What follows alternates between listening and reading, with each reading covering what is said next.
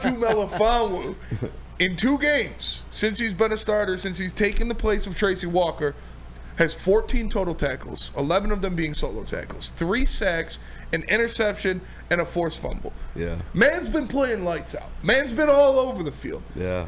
Man's talking choppy, eh? Yeah. So I just love to see it.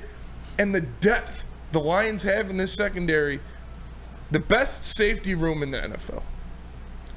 The secondary is deep. You're getting back a playmaker in Chauncey Gardner-Johnson. What do you do with that? With Iffy playing the way he is, with Kirby getting 2 interceptions to end his season total last week, Brian Branch playing like a stud, getting an interception, dropping one in the end zone where he could have had 2. Yeah. What do you do with CD Deuce coming back?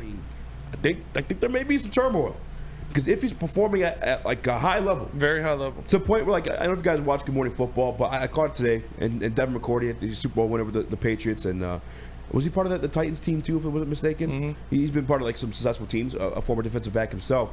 He ranks like the defensive backs in the league. Number 5 on his list today was Fatu Melifonwu, alongside of Kyle Hamilton and the rest of the names you expect to see on that list. But Fatu Melifonwu being on that list after just 2 games starting at the position, he's doing amazing things. The stats that he put up, the stats you just said, the past 2 games, we're rivaling that of guys that have been playing the position the entire season, and just a 2-game spurt. It's truly like it's special. And if you're Aaron Glenn, and you're also coming away with victories on top of it, how do you move away from that? I don't think you can. I don't think you can. And I got to thinking, Spinny, DJ came here to play the nickel. Brian Branch was just so good as a standout rookie in camp that they moved him to safety and we're like, okay, we'll play him we'll just have both our playmakers on here. I think there's a way it still works. I love Brian Branch. Still high hopes for Brian Branch. But if I want my best playmakers, and Brian Branch had interceptions this past game too. It's a tough decision for anybody to make. But I think what's going to end up happening is we could have the best of both worlds. If he still plays safety, we just move DJ down to play that nickel quarterback spot.